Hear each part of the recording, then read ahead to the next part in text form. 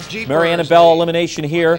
3 at 2-1, including the 4 John Lynn won a division of the Acorn despite a tough parked out trip, and the 7 True Blue victory. Top trotting connections had her ready to score off a 6 scratch. Jeepers, the inside from between horses. BJ's Rodette up on the outside. True Blue victory.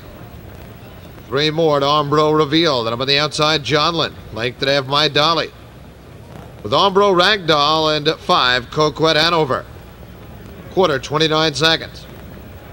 Straightaway down the backstretch. And True Blue victory by a length and a half over Jeepers. BJ's Rodette third by 2.5 with Ombro Reveal fourth. John Lynn to the outside fifth. Ombro Ragdoll sixth. Then My Dolly in 3. Coquette Hanover trails. They approach the half and True Blue victory. Leads at 3 parts of a length and has parked out John Lynn. Jeepers third. Half, 59 and 3, off stride, Ombro Ragdoll. Ragdoll on a break.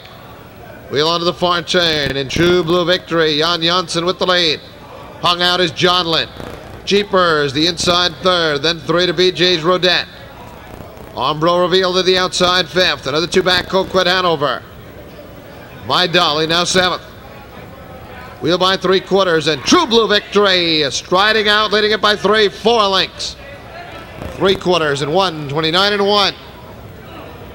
They come to the top of the stretch. True Blue victory. She's in command by 5. Jeepers still second, closing in from the back, Coquette Hanover. But it's all True Blue victory. She's tons the best here in this elimination by some 6-7 lengths. Coquette Hanover second, 1:59 and 1, close for third between John Lynn and My Dolly.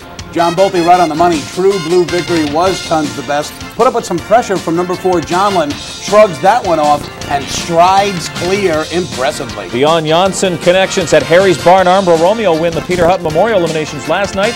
True Blue victory here, and in the upcoming 6th race they've got a 6-5 favorite.